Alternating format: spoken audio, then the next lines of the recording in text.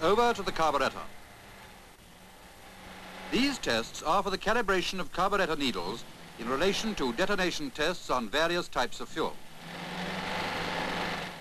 The piston has quite a load on its mind, as it works on a diet of varying octaves. The piston lift indicator gives a micrometer exact measurement of piston lift in relation to engine speed and power, and enables the engineer to design the complex contour of the carburetor needle.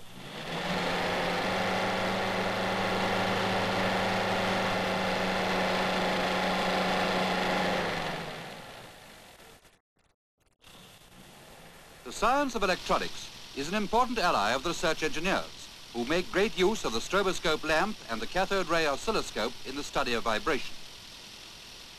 Here is the oscilloscope in use, a living landscape of electric currents whose fluctuations indicate for the technicians the character of the vibrations of a camshaft under test. The oscilloscope makes it possible for some of the hidden secrets of vibration to be more easily understood.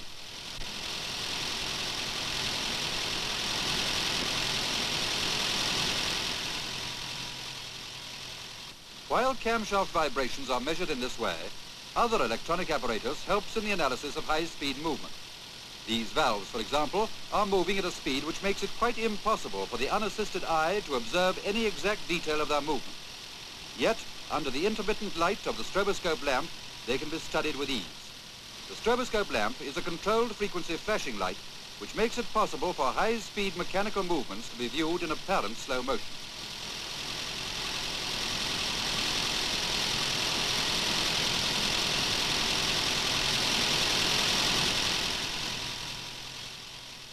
Now for a series of endurance tests, each one automatic and continued without interval through each and every day. First, a test rig for brake master cylinders.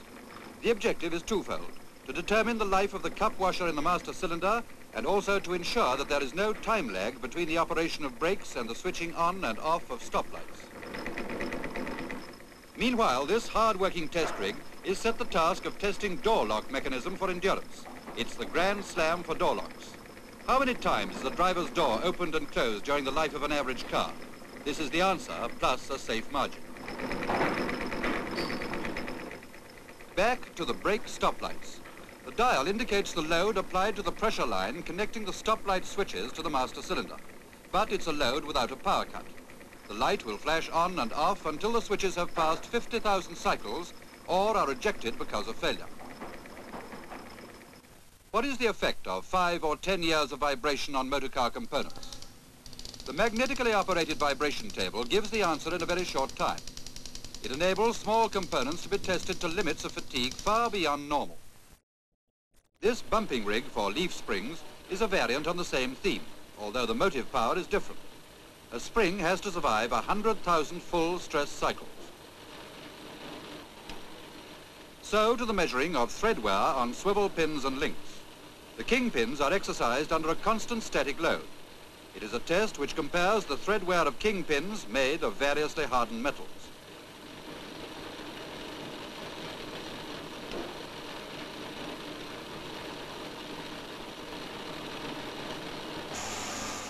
The fatigue testing of torsion bars follows much the same pattern as for leaf springs, except that in their case, of course, the strain is entirely torsional. They have to stand up to 500,000 full stress cycles. It's a real endurance for this latest type of spring, developed by Nuffield Research, to give maximum springing results for minimum weight.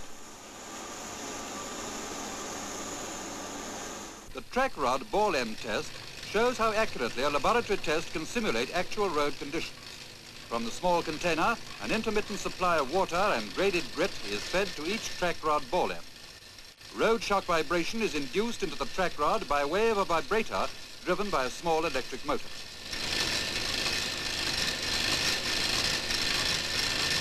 The test lasts 100 hours and reproduces the wear and tear which follows frequent journeys over waterlogged and muddy roads.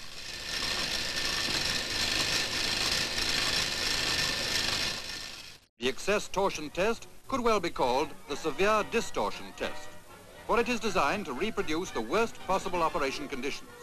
Its object is to ensure that all components have adequate clearance under whatever conditions the car may have to serve.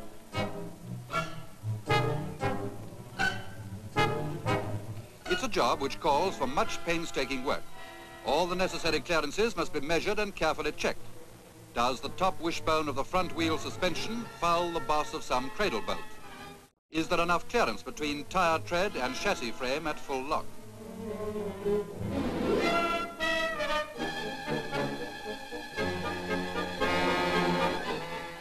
Centre of gravity is something which rarely worries us until we're cornering fast or driving over very rough roads. It is then we have cause to be thankful for this test. The procedure is simple if you know how, and if you have the necessary tackle.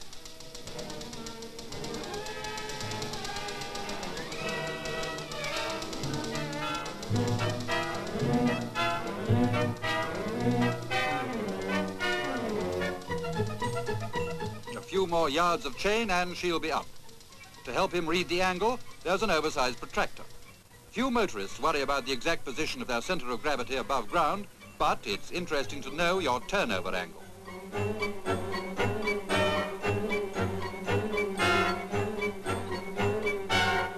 Vibration is a continual cause of investigation and development.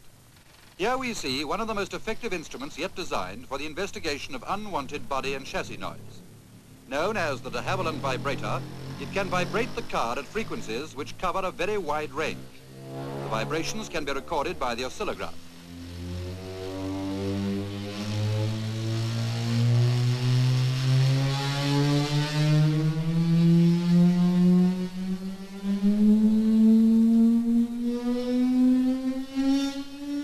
By vibrating the car at set frequencies, with the vehicle stationary, it's possible to investigate very fully any noises produced when individual parts of the car strike up answering notes.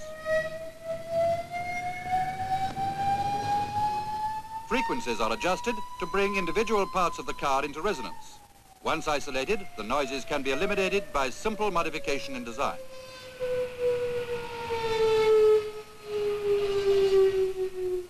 This elaborate test rig is built for the cooling test.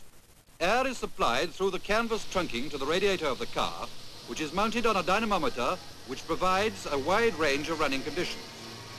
Airflow is regulated to give a pressure equivalent to running speeds ranging from 15 to 50 miles an hour. Direct readings of the power developed, together with figures for bonnet and radiator temperatures, enable the efficiency of the radiator system to be calculated. It's a test to ensure that the modern engine will operate well in all climates.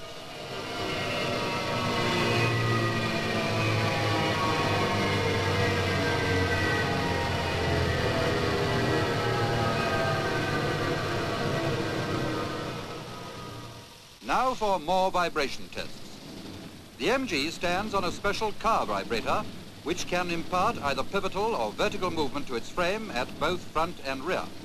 The instruments they are using are vibration recorders.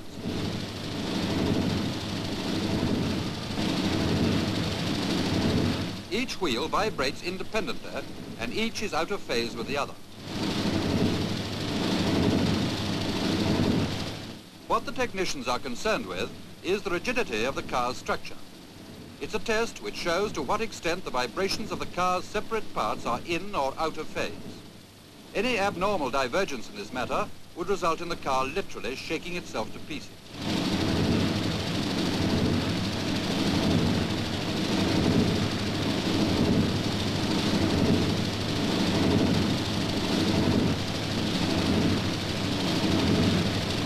It's the most important of all the vibration tests that take place, for on its findings depends the fundamental design of the entire car.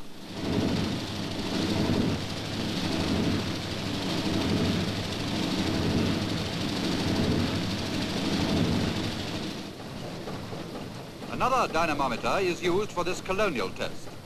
The car rides on drums on which are formed bumps and hollows to reproduce the surface of the roughest colonial road.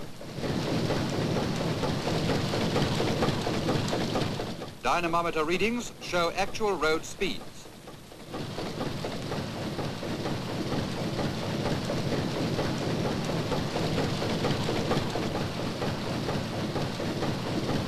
The test is far more severe than anything likely to be met with on the roughest tracks abroad. It's tough on the man at the steering wheel and a severe test for all components. But it's toughest of all on the tires. 4 sets can be worn out through fatigue of the walls in 50 hours running.